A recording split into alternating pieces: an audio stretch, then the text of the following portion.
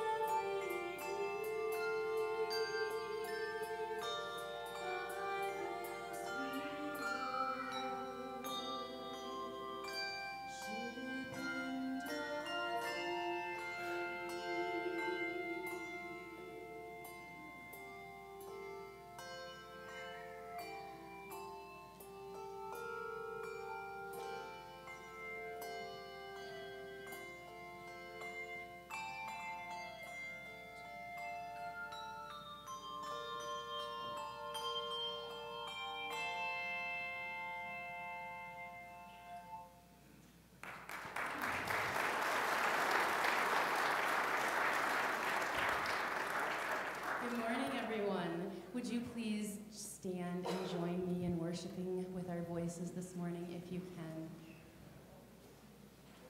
So I have a little story to tell you real quick. I know I just made you stand, sorry. But so I don't know, anybody else ever experienced once you hit 40, everything just kind of starts going downhill. Lots of doctor's appointments, lots of stuff going on. But my eyes are what started going downhill. And about 4 or 5 years ago, I started needing reading glasses. And it's only because poor Sunny was getting my music in the back of her head because I couldn't get my arms, close enough during choir. It was really choir.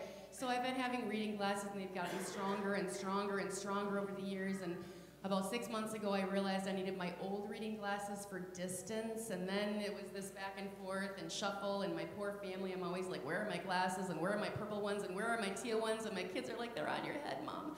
But I was really, really tired of it. So I went to the doctor, and I said, what can we do? And she talked about bifocal contacts. I wasn't interested in glasses. And she said, but you know what? They're really expensive. So here's what I got for you. Monofocal contacts. Anybody ever heard of these? All right, I've got my reading prescription in my left eye, and I've got my distance prescription in my right eye, and apparently my brain is supposed to adjust. It's not happening, people. And the other problem is that my contact for reading is for right here, not for right here. So I apologize for this morning. No, but here's what got me thinking, you guys.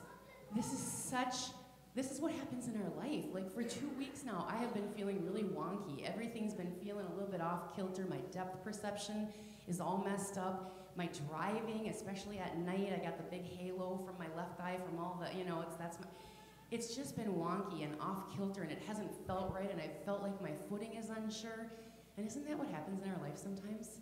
Like really, that is what happens in our life sometimes. And I've noticed over the last couple weeks that one of my coping mechanisms is just to find something familiar. When I can't figure out how far the couch is, it's like, okay, well, I know where this step is, I find something familiar. When I'm driving and I'm feeling like everything is wonky, I'm like, okay, I know that building, we're good, it just helps make me feel better to find something familiar. And what's that something familiar you guys reach for when your life is feeling a little off kilter and wonky? Maybe it's your spouse, maybe it's your kids, maybe it's, who knows, but ultimately, our God is our something that's familiar. Our God is just rock solid and right there all the time, no matter how wonky and off kilter and how bad our depth perception is. We can't figure out what's up, what's down, what's sideways, but God is right there, and he's always familiar, and we're going to sing about that today. He's indescribable, uncontainable, amazing God. Let's pray real quick before we sing, you guys. Dear Lord, no matter how off kilter we get, we so appreciate that you are there. You are our rock. You are that familiar thing that we can always, always reach for and always count on. No matter how upside down our life gets, there you are, upside down with us, just hanging in there with us. Please, Lord, always help us to remember that even when we feel like we've got nothing with us, we know that you really are there. We can reach out to you because you are indescribable. You are all-powerful. You are unchangeable, and you are right there with us. Amen.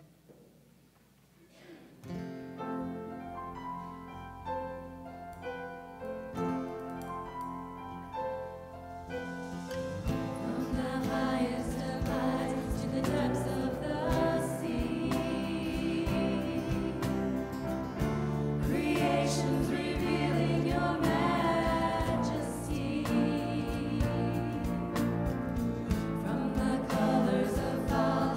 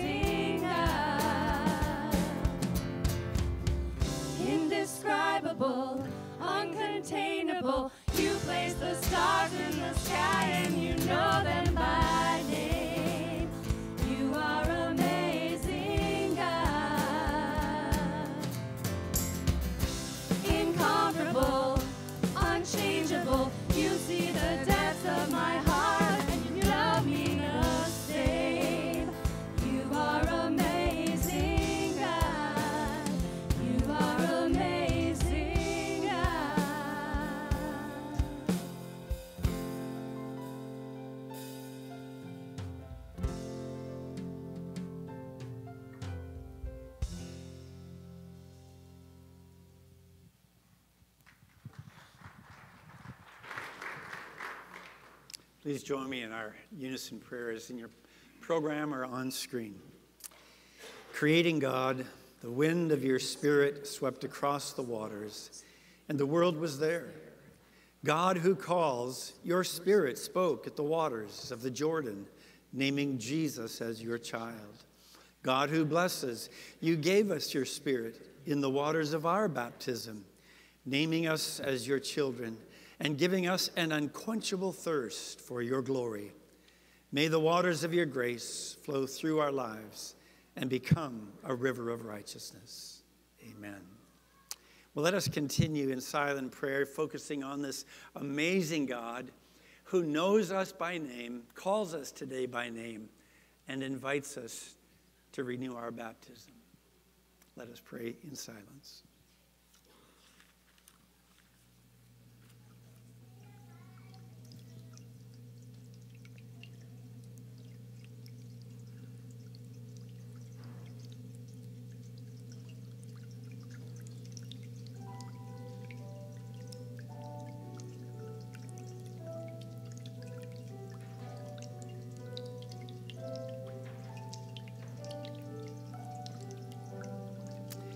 Please join me in the words our Lord taught us to say.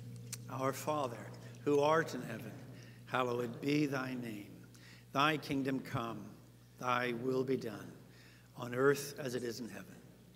Give us this day our daily bread, and forgive us our trespasses, as we forgive those who trespass against us. And lead us not into temptation, but deliver us from evil. For thine is the kingdom and the power and the glory forever. Amen.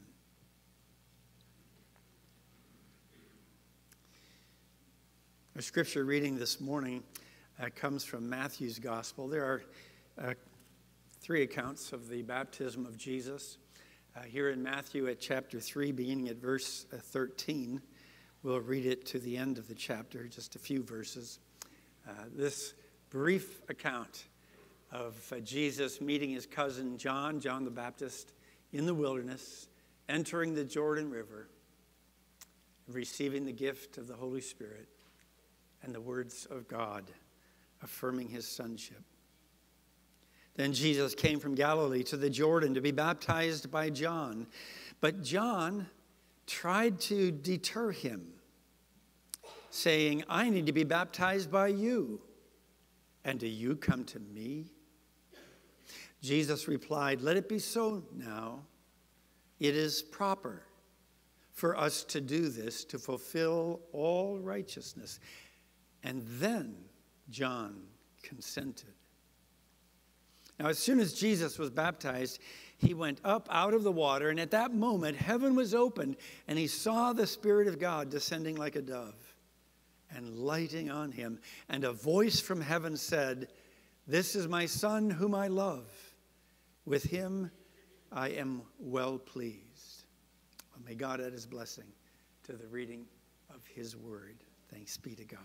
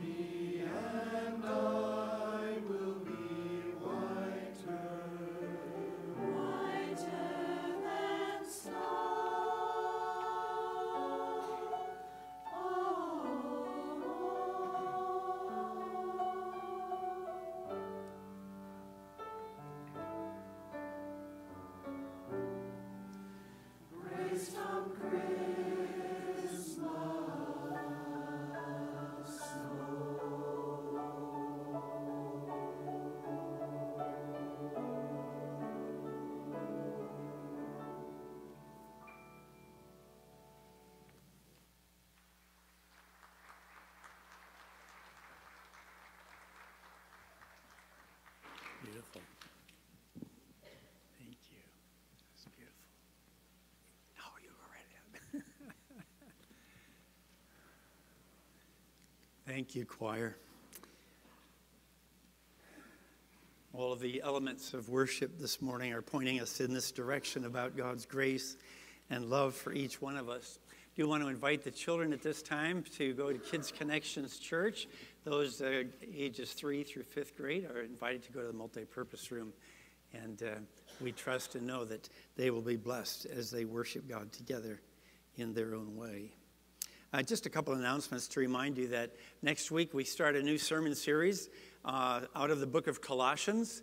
And so for about the next maybe 7 or 8 weeks, we'll be focusing on that. And so if you want to read along and get started, for next week, Colossians chapter 1, verses 1 through 8.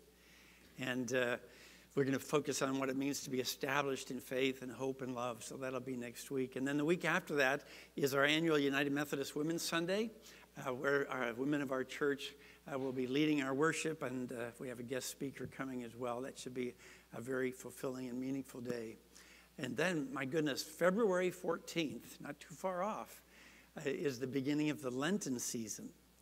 And so on Valentine's Day is also Ash Wednesday. But I hope you'll be able to set that Wednesday night aside from 7 to 8 o'clock as we gather together here that evening to begin that period of time when we walk with Jesus through the wilderness and on to the cross and Easter. So lots ahead for us as we worship together as the body of Christ. Today is also Human Relations Sunday. I just wanted to comment on the envelope that's in your program. You're certainly welcome to give a special offering. Human Relations Day usually is a way for the United Methodist Church to support youth and ministries to troubled youth, homeless youth, youth that are involved in perhaps sex trafficking or drug issues or things of that sort. And so it's a special gift. It's a special way to support our United Methodist ministries in that endeavor. And those are kind of the end of our announcements today. Do fill out the green registration cards and be prepared to pass those along or into the offering plates as we move forward in worship today.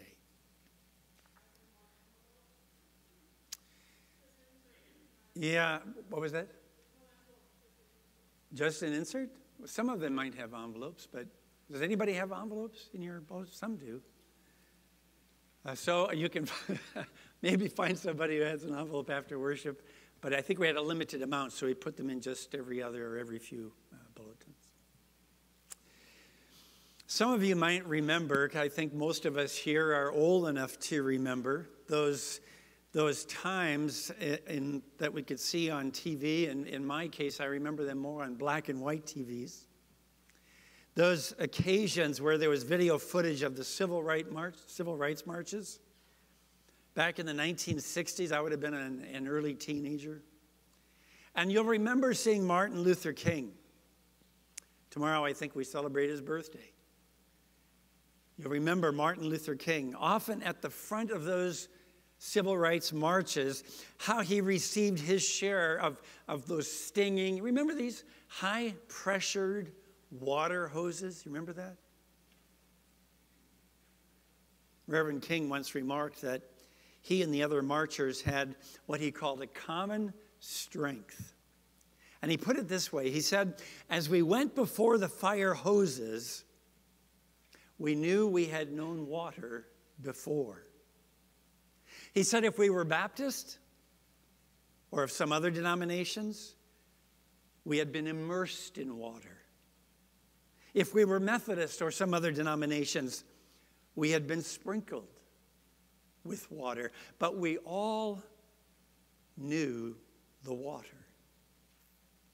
See, you and I, we know water. All of God's children know water. We share by our faith this common symbol, this initiation, this rite of beginning the life of following Jesus, which is a part of this whole power of God over the deep and over the raging chaos of life. We know water. All over the world, baptism with water unites believers in Christ. And so in both our remembering and in our baptizing, we proclaim the grace of God, which identifies us and empowers us as God's very own children. Jesus' baptism. This is a kind of an interesting experience. In our scripture for this morning, John the Baptist appears as kind of a wild, kind of ragtag evangelist out there in the wilderness. He had developed quite a ministry along the Jordan River. He was preaching really an unyielding message of repentance. Repent, repent, for the kingdom of God is at hand, he would say. And he would offer baptism to those who felt so convicted. And it would be a sign of their forgiveness and beginning of life in this kingdom. And then Jesus comes along one day in the wilderness, and he requests this baptism for himself, which really kind of threw John into something of a predicament. Even John acknowledges how awkward it will be for him to baptize the very one whom he feels unworthy even to carry his sandals. Me baptize you, Jesus? It should be the other way around. John's misgivings about baptizing Jesus are noteworthy, for if, as John was proclaiming, baptism was for the forgiveness of sin, and if Jesus really was the Lamb of God who takes away the sin of the world, as John proclaimed in his gospel, then Jesus knew no sin. And technically speaking, logically speaking, why would he need baptism? So in other words, in receiving baptism, Jesus could have undermined the entire premise that he was sinless. And if he wasn't sinless, maybe he wasn't the Son of God either. So you can see where this could be headed. But the gospel writers, the early church historians, the early theologians of the faith, all the commentators of the day, they all went to great lengths to make sure that they communicated the truth of the matter, that the Son of God was sinless, and that the mother of the Son of God was indeed a virgin, and that this Messiah, this chosen one of God, would come from Nazareth. All of this just as it had been prophesied centuries earlier. And then, despite John's understandable reservations, Jesus said, it's proper for us in this way to fulfill all righteousness. So Jesus resolved the tension in John's own mind. It's as if Jesus said, John, let's just do this. It's the right thing to do. And with that, Jesus and John walked down the muddy banks of the Jordan River, And they waded out into the water, and John baptized Jesus. And then the unmistakable voice of God was heard. This is my Son, the beloved, in whom I am well pleased.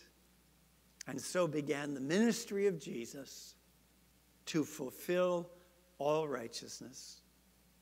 But let me ask you this. What might Jesus have meant when he said to John, it is proper for us in this way to fulfill all righteousness?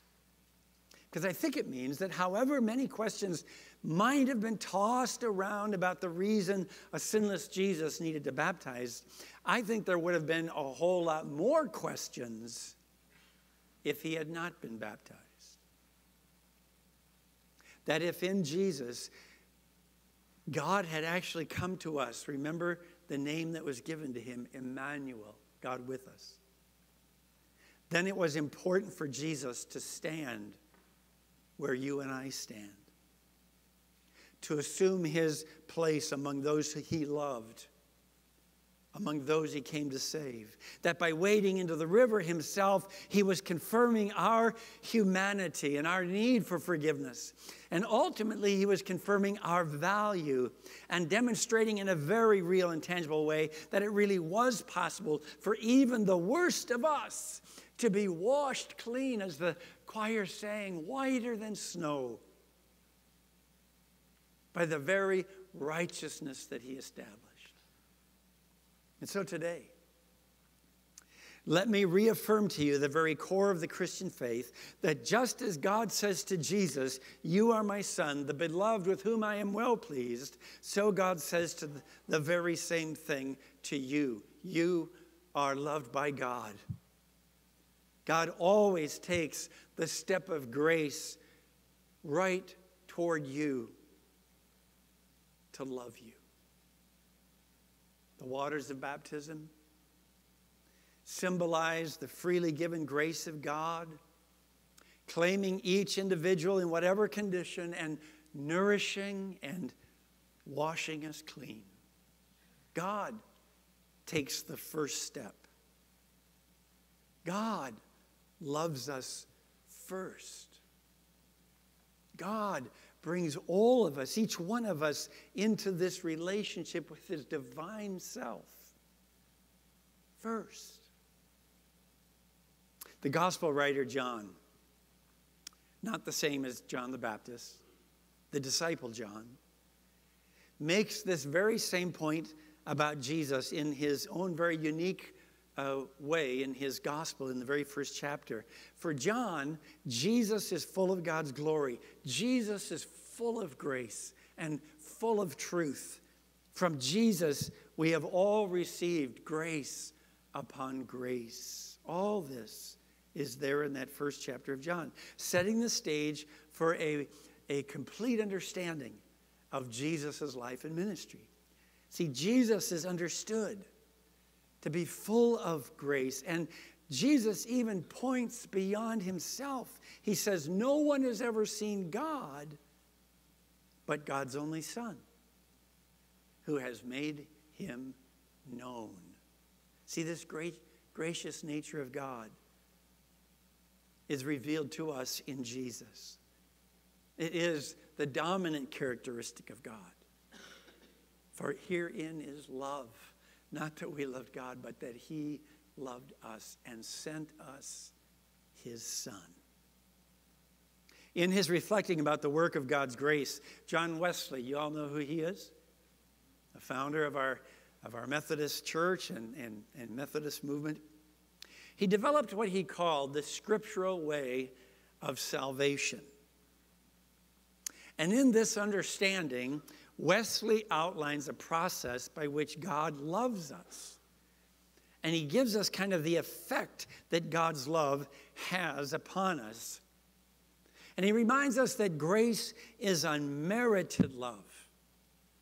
It is love that you and I do not deserve. It is love freely bestowed, freely given, with no strings attached. And we don't have to do anything to earn this love. Wesley said, he had a word for this. He called it prevenient. Prevenient. By this term, he meant it was available to us long before we knew that it was. And that may not make sense. But God is at work exerting his grace upon every human being, even if they don't understand or recognize it. That's prevenient grace. It's working ahead of time. And God gives that to us. And it helps us become aware of God. It helps us turn our hearts to God. It's a grace that helps us receive God's love. God acts to love us before we do anything. In other words, grace and this relationship that we have with God does not begin with us. It begins with God. Nothing is original with us. God is the originator. And that's prevenient grace at work. According to Wesley, there's a second step of grace. If prevenient grace, God moving toward us, is the first step, there's another step of grace. Wesley calls it justifying grace. And this is grace that declares us forgiven. It is the love that redeems us. It is the love that reunites us to God by healing this broken relationship between us and God. And the break occurs because we are a people of sin. And so this is in the middle, this love, this justifying grace. It's in the very midst of the messiness of life. God getting into the trenches of life with us, telling us that no matter what is going on, his love will never leave us. Justifying grace has to be received. It has to be acknowledged. It has to be accepted.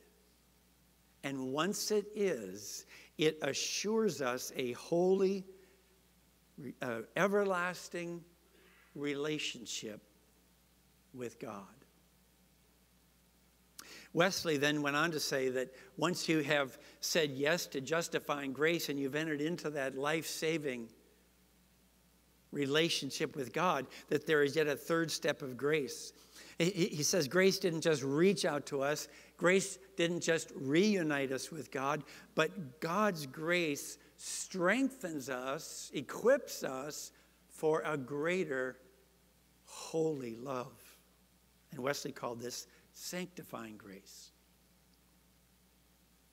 He would call it perfect love, growing in grace, moving us on toward the perfect holiness of God himself. It is this aspect of God's grace that if we respond to it, if we say yes to it, it keeps us spiritually acting faithfully all our lives to God. Thus, God's grace is first, it's middle, and it's last. It's prevenient, it's justifying, and it is sanctifying. Therefore, God's grace is all, and grace is always offered to us.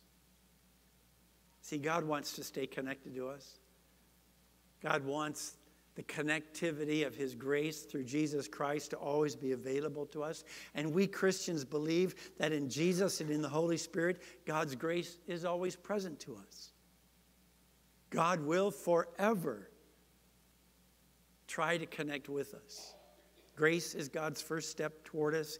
Grace is God's constant step toward us. This morning, you are offered a righteous cleansing full of grace that calls you back to who you truly are. A child of God, created for love and made for joy. There's a kind of a story goes about a type A person. You all know type A people. This is a type A aggressive businessman. And one day he sees a fisherman sitting beside his boat, and the fisherman is playing with a small child. And this businessman says to the fisherman, "Why aren't you out fishing?" And he says, "Because I caught enough fish for the day already." Well, why don't you want to catch some more? Well, what would I do with them? And the businessman, being so aggressive and type A, he grows more intense in his questioning. He says, listen, you could earn more money, buy a bigger boat, catch more fish, then buy lots of boats. Eventually, you could have a whole fleet of boats, and you'd become very wealthy and happy. And the fisherman says, but then what would I do? Well, then, said the businessman, you could really enjoy life. And the fisherman looked at the businessman kind of quizzically, and he asked, what do you think I'm doing now? The baptism of Jesus is all about our dying to our self-centered, sin-centered, controlling endeavors and being resurrected into a life of righteousness, holiness, holy love, marked by grace, marked by joy. When we live in the baptism of Jesus, we touch the hearts of others and we help open others to the Holy Spirit and new life in Christ. There is no greater joy in all of life than to receive and share the love of God. Do you know that joy? Baptism has been described as the Christian's ordination. The Christian's ultimate blessing and anointing. Baptism. And so during the week before his death, the leaders of the temple challenged Jesus, and they asked this question. They said, by what authority are you doing these things? You know, Jesus had been healing people, forgiving people. And they asked him, by what authority do you do these things? And Jesus answers with a reference to his baptism. He says, was the baptism of John from heaven or not? See, he's really saying, I do these things because I was baptized. Because I was baptized, I do these things. My friends, the love of God, can you hear it? It is poured out over us so that we can pour out that same love over others. We United Methodist pastors, we are appointed by our bishops to new places of ministry. Actually, every year. It's, you know, if you're in the same place for many years, every year you're reappointed. But every year you get appointed by your bishop. And at the annual conference, which meets once a year here in Minnesota, we meet in St. Cloud in June. But at each annual conference session, all these pastoral appointments are read, and then the bishop fixes them. He sets them. And it's usually a statement to the effect that these are your assignments, so go do the work. There was a bishop in our United Methodist Church, Bishop Edsel Ammons, a great bishop, and he died on Christmas Eve at the age of 86. I think it was about 4 years ago now. And he was a very gifted musician. And he would fix the appointments of his clergy every year by singing at annual conference, unaccompanied, these words. And I love this. Don't you hear a voice a-calling? Don't you hear a voice a-calling? Don't you hear a voice a-calling? Oh, sinner, feed my sheep. Blessed joy for you is waiting. Blessed joy for you is waiting. Blessed joy for you is waiting. Oh, sinner, feed my sheep. You see, the first step in following Jesus is that God abundantly pours out God's grace on each one of you in both your baptism and in the renewal of your baptism. Blessed joy for you is waiting. So before you leave this room, you're invited, if you want to pause for a moment, to come forward to touch your forehead with water and to say gratefully, I am baptized in Christ. My joy is now complete. Let's pray. God, thank you for this gift of initiation. Today, for many of us, a reminder of who we are and whose we are. That we belong to you and that in Christ we are your beloved children. Made righteous and holy already through the work of Christ and his love. But we come today, Lord, wishing to be renewed in this. And so bless the water. Let it be for us a great sign of your never-ending, never-failing love and grace. And make your joy complete in us, we pray. In Jesus' name, amen. I want to invite you to stand and let's sing just 2 times this song, Spirit of the Living God. It's number 393 in your hymn books.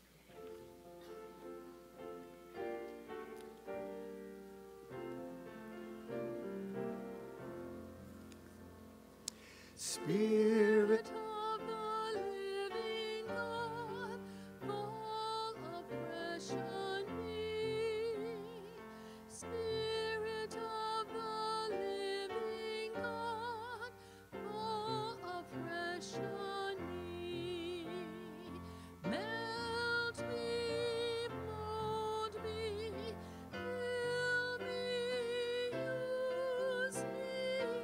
Spirit of the living God, fall afresh on me. Spirit of the living God, fall afresh on me. Spirit of the living God, fall afresh on me. Melt me, mold me, fill me, use me. Spirit of the living God, fall afresh on me. Holy Spirit, we ask you now to come and fall afresh on the gifts that we offer. Because we give these gifts out of our baptism, wanting to share your grace and love poured out upon others. So however you can use these gifts in the work of your church or the mission of Christ in the world, we pray you would do so and bless them in Jesus' name. Amen. Our ushers will come among you to receive this morning's offerings.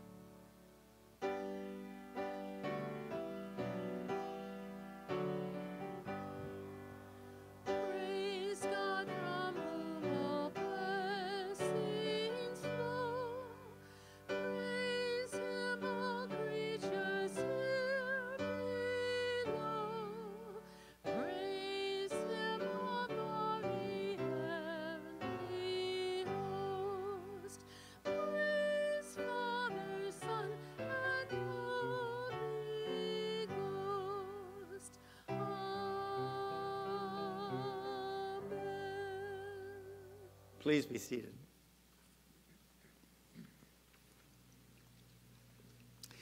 And you may turn to your bulletins, or you can follow along on screen either way, whichever might be easiest for you as we begin now this invitation to the renewal of our baptisms. And I do want you to know, if you've never been baptized, there might be someone or two or three who are here today, and you know you were never baptized as a child or as an adult, and maybe God has called you this morning to himself in ways that you wish to be baptized and identified as a Christian. If so, later on in our ceremony, if you wish to come forward here to me, I'd be more than happy to baptize you.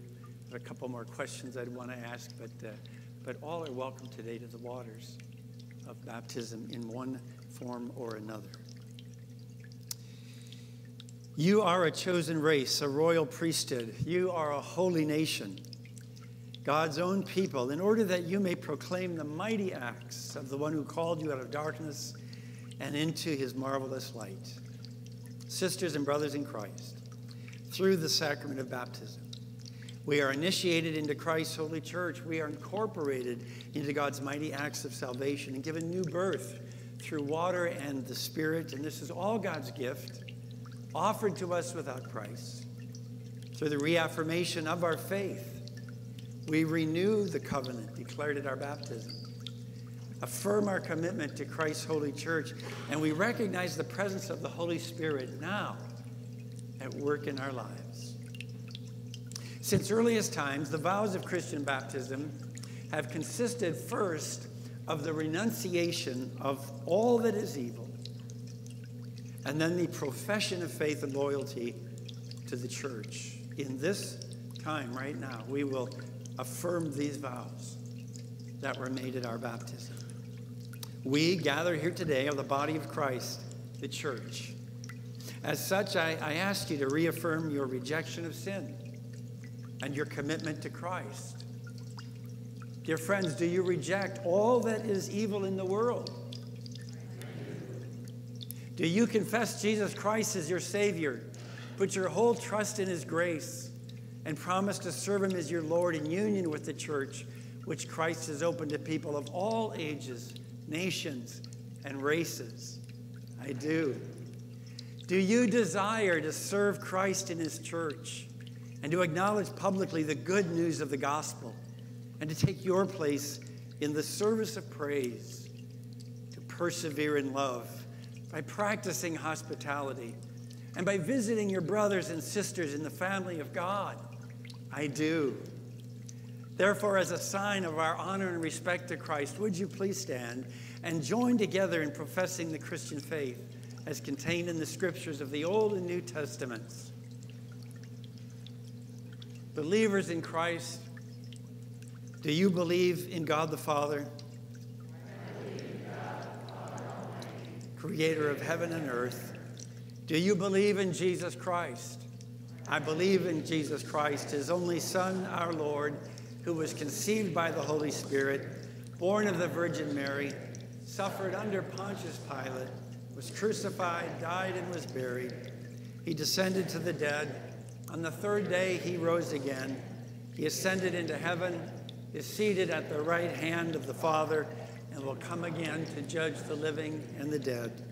Do you believe in the Holy Spirit? I believe in the Holy Spirit, the Holy Catholic Church, the communion of saints, the forgiveness of sins, the resurrection of the body, and the life everlasting. You may be seated.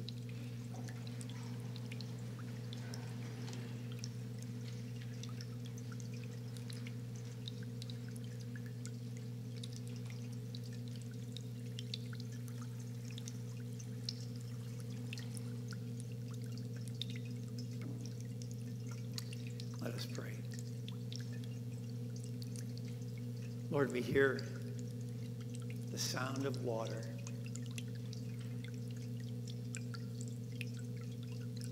We're reminded of your love. We're reminded of your grace.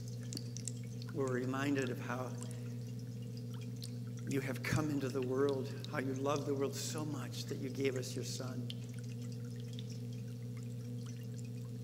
And We connect with him now because he's with us. He's one with us. God with us. Even in our baptism, he is with us.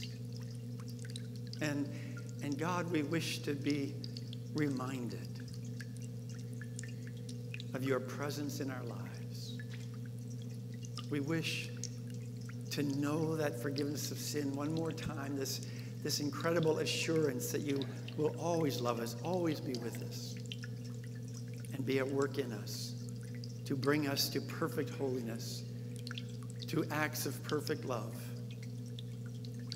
to be reminded of our redemption and salvation and of our union with you and the Holy Spirit, and to know peace and joy. All of this are gifts that this water reminds us we are all about when we belong to Jesus. And so bless the water and let it be a sign to us of our everlasting covenant as new creatures of God. And we pray this in your holy name. I do want to remind you that this is an act of reaffirmation for those of you that have already been baptized. You don't get baptized again. You're already in the kingdom of God, but you can renew that baptism.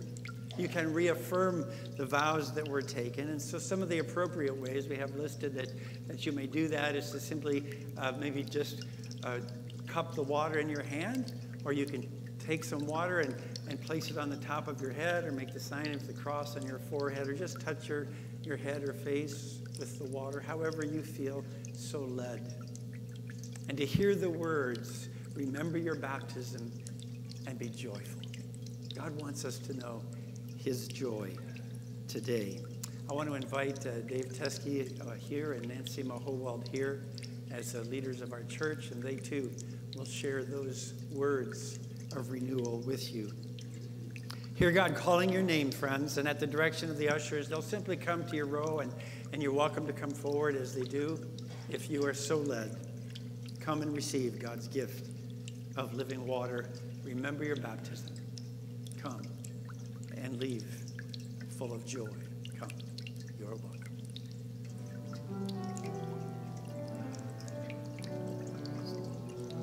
Renew your baptism and be joyful. Renew your baptism and be joyful. Amen. Renew your baptism, Sophia. Be joyful. Gail, renew your baptism and be joyful. Isaiah, renew your baptism. Connor, renew your baptism. Ray, renew your baptism. Renew your baptism and be joyful. Renew your baptism. Be joyful. Be joyful. Renew your baptism. Renew your baptism and be joyful. Renew your baptism and be joyful.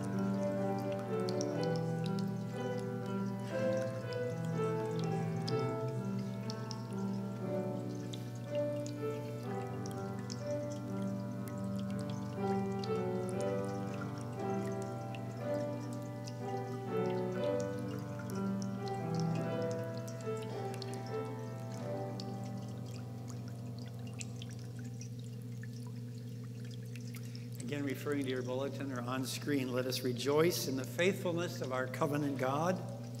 Almighty and everlasting God, through water and the Spirit, you have forgiven our sins, strengthened us, and confirmed us in the faith. Send down upon us all the spirit of wisdom and understanding, the spirit of counsel and fortitude, the spirit of knowledge and of piety, and the spirit of the fear of the Lord. Inspire our witness and our service, for you have made us a royal priesthood, a people singled out by purchase to proclaim your magnificent works. We have been called from darkness into your wonderful light, which is Jesus Christ, your Son, who lives and reigns with you, Almighty Father, in the unity of the Holy Spirit, world without end. Amen. I invite you to stand as we close our worship. We'll sing When Jesus Came to Jordan, and we'll sing verses 1 and 3. Verses 1 and 3.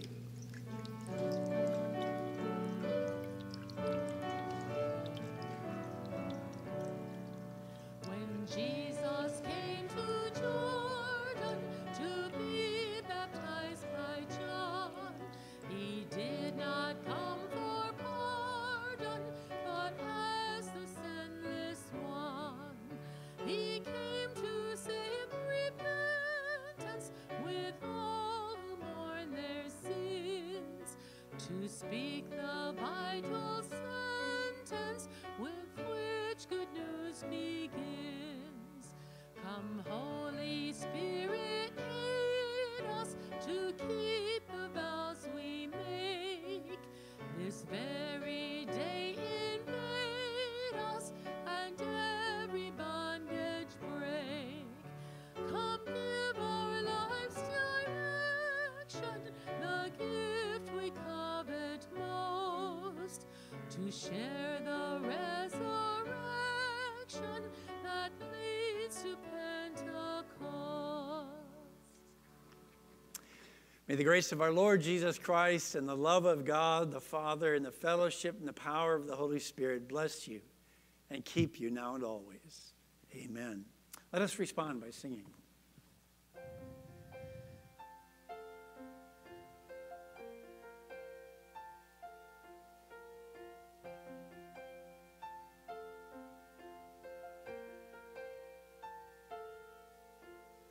May the peace of God be with you. May the favor